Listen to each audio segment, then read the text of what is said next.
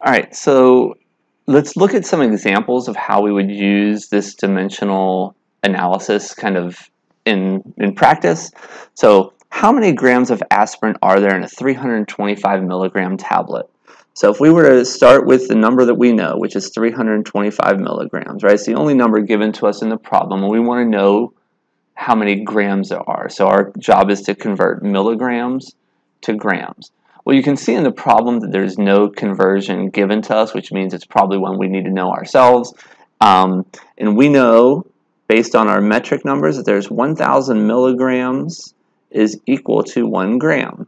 So if you recall, milli is a smaller number, so that means we need a lot of the smaller one to equal one of the bigger one. So in this case, it's 1,000 milligrams is equal to 1 gram. So that's the equality. Now to use that as a conversion factor, we're going to go times, and we're going to basically do our conversion. Milligrams is going to go on the bottom, and grams is going to go on the top. So grams is going to be in the numerator, milligrams is going to be in the denominator. That way we can cross off milligrams with milligrams down here. So now that we have the units in there, we need to write the numbers that are in there as well. We know that there's 1,000 milligrams per 1 gram, and that's going to equal, right, so just a reminder, right, we can cross off units if they show up in 1 unit in the numerator with every one in the denominator. So we're going to cross off milligrams, which is going to leave us with grams. And then we can also do the math. In here, we would take 325, we'd multiply it by 1, we'd multiply our numbers in the numerator together, 325 times 1 divided by 1,000, that's going to give us 0.325 grams, right? So that would say we have 0.325 grams of aspirin in that 325 milligram tablet. All right, now the second part of the question says how many ounces of aspirin in a 325 milligram tablet. So this is one where we do need a little bit more information. So basically we need to be able to convert milligrams to ounces. So to do this, I'm going to go back to that table that we had earlier in a previous lecture. And now we want to look at ounces to milligrams. So if we look through the chart, we can see right here we have ounces, right? 16 ounces, but that converts it to pounds. So let's see if we can find anything else. Well, we have ounces to quarts. That doesn't really help us. We come over here, and what you can see right there is we have a conversion from ounces to grams. So it's not directly ounces to milligrams like we were looking for. But the one thing that you have to keep in mind is that you're not always going to find a perfect conversion dealing with metric prefixes, but you should always be able to do those extra metric prefixes and those conversions between those yourself. So the fact that we have ounces to grams, that's exactly what we want, right? So we can go from ounces to grams, and then we can go from grams to milligrams. So we need this 1 ounce is equal to 28.4 grams. So let's go back to the other slide, and we'll write that number down. All right, so we have 28.4 grams is equal to 1 ounce. All right, so what do we do with this information? Let's start with the 325 milligrams. And we know that if we go from this 325 milligram number that's here, right, we can convert that to grams like we did in the earlier problem. And then once we have grams, we can go to ounces. So I could just start with the previous answer, but just to kind of show you how it would look lining everything up here, we're going to start with 325 milligrams, and first we want to convert it to grams because we know that if we can get to grams, we can then get to ounces. So we're going to go down here, we're going to write 1,000 milligrams per 1 gram, right? And then I like crossing out my units as I go. Milligrams cancels with milligrams, that leaves us with grams.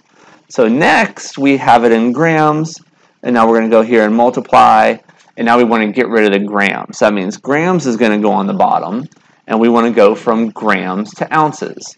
So we're going to put ounces up top, and we had to fill in our numbers. 28.4 grams is 1 ounce. So again, we go through and cancel out our grams. Now we can say equals, and that's going to give us a number that's in ounces.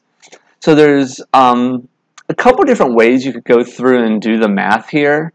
So let me just kind of explain this. So you can go 325 times 1 times 1. Now I realize that you really don't have to multiply by 1, but imagine those numbers weren't 1. This might be helpful down the road. And those are going to be all the numbers in your numerator. And you can take those and put them in parentheses, and then you're going to divide by the numbers in your denominator, which would be 1,000 times 28.4. So that's one way you could put the numbers in on your calculator. Another way is just whenever you're multiplying and dividing, you can almost go straight in a line. So this is actually how I do it. So if I draw a line here just to separate what I'm about to say, I would do 325, which is my first number, and then I go to my next term, and I could do times 1 divided by 1,000 times 1 divided by 28.4. Right? So I basically go through each individual term, 325 times 1 divided by 1,000 times 1 divided by 28.4. Right? And that'll get me to the answer. And of course, if I were doing it, I would leave out the 1. So I would really just do 325 divided by 1,000 divided by 28.4. Now, no matter which way you do this, you're going to end up getting the exact same answer, so it shouldn't really matter.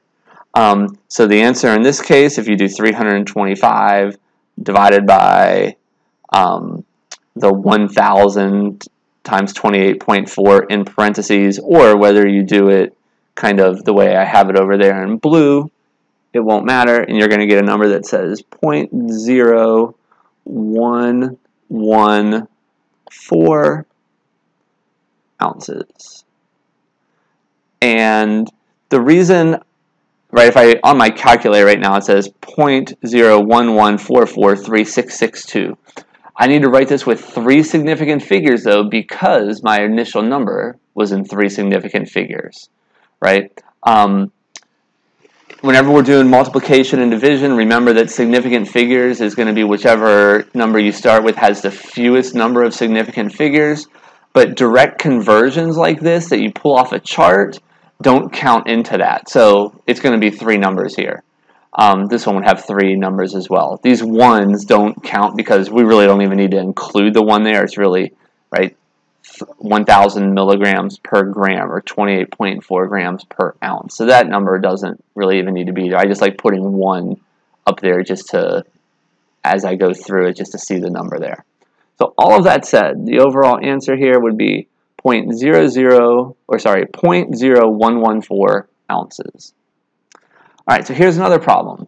So the doctor writes down on an order form that a patient needs Synthroid, which is 450 mcg, which, as you might remember, stands for micrograms, PO daily. PO means by mouth. So that's kind of a Latin term. So PO is per Oz, and that means by mouth daily. So a tablet daily needs 450 micrograms worth of those tablets daily. Now, the pharmacy, though, has Synthroid available in 0.15 milligram tablets. Okay, so then how many tablets or tabs would you administer to the patient?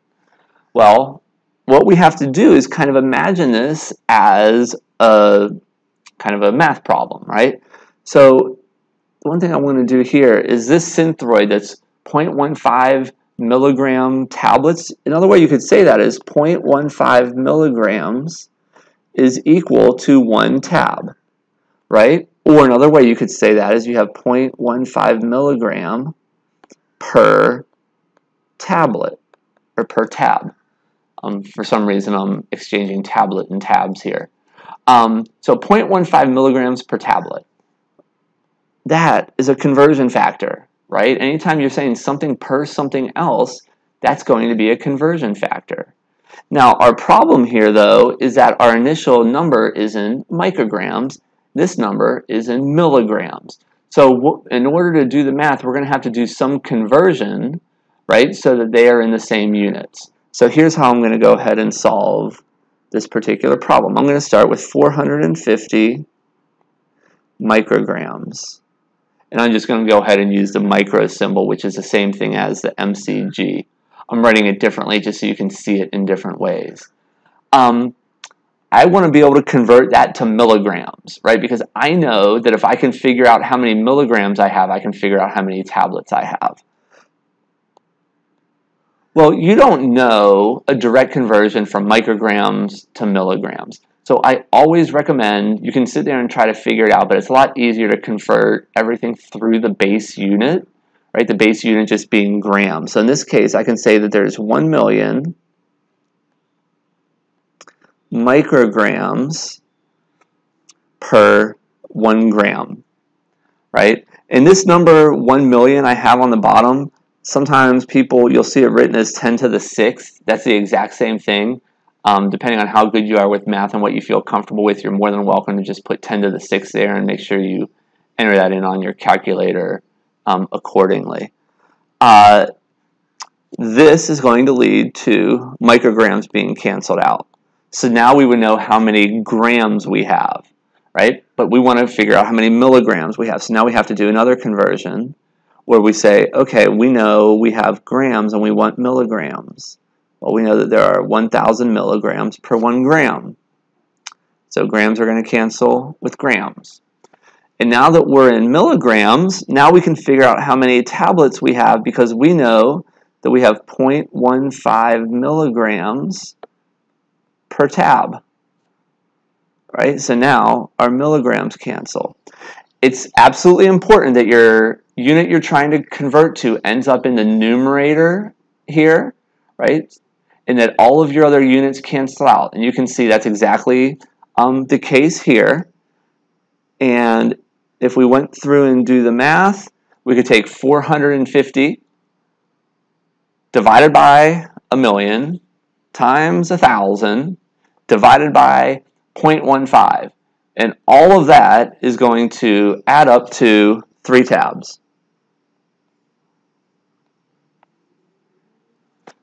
3 tabs.